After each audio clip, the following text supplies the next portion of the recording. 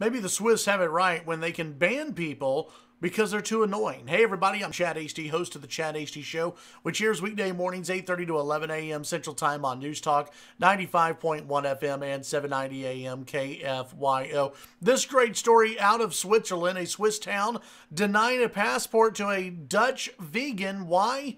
Because she's too annoying. I love this story. This is from Yahoo News. A Dutch vegan applied for a Swiss passport. She had her application rejected because the locals found her way too annoying because she was vegan and way too much of a, I guess, animal rights activist.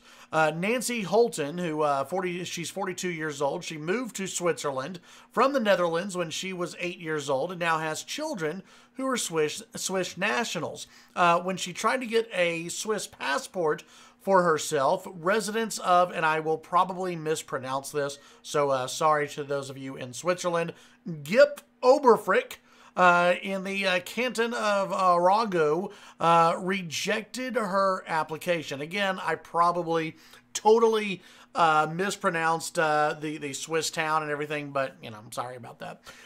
Ms. Holton, a vegan and animal rights activist, campaigned against the use of cowbells, and who doesn't love cowbells, in the village, and her actions annoyed the locals. The residents' committee argued that she does not accept Swiss traditions or the Swiss way of life, so therefore she should not be able to become an official citizen. Holton told local media that the bells, which cows have to wear when they walk around to and from the pasture, are too heavy for the poor little cows. Aww.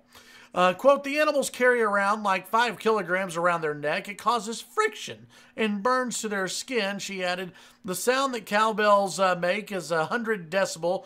It's comparable with a drill. We also would not want such a thing close to our ears. So she's annoyed at the sound of the cows and the cowbells. And the people there in the town are very annoyed by her. The president of the local Swiss People's Party claimed that Holton has a, quote, big mouth, and that the residents did not want to grant her citizenship, quote, if she annoys us and doesn't respect our traditions. Responding to the rejection, Holton said, I think I spoke my mind too often. I say it out too loud.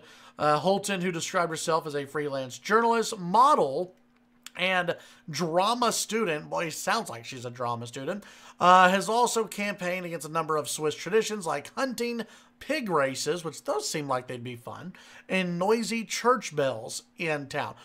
This lady, she doesn't like loud noises. She's a lot like Lubbock City Councilwoman Sheila Patterson Harris, who doesn't like loud music coming from the amphitheater. She was previously rejected for citizenship back in 2015 after residents voted to block her initial application. I love this. Listen, I don't think all vegans are annoying, but sometimes they can be when they're a little holier than thou when it comes to their I guess, veganism. Is that what you would call it?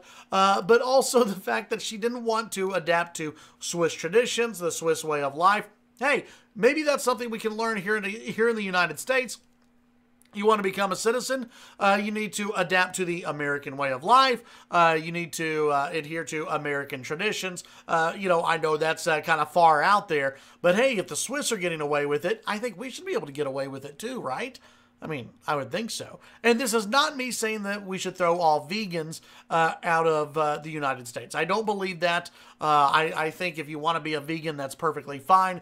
It leaves more steak and ribs and brisket for people like myself. So go vegans, go. Just don't be annoying about it. Tune in to the Chad Hasty Show weekday mornings, 8:30 to 11 a.m. Central Time. News Talk 95.1 FM and 790 a.m. KFYO. Have a great day.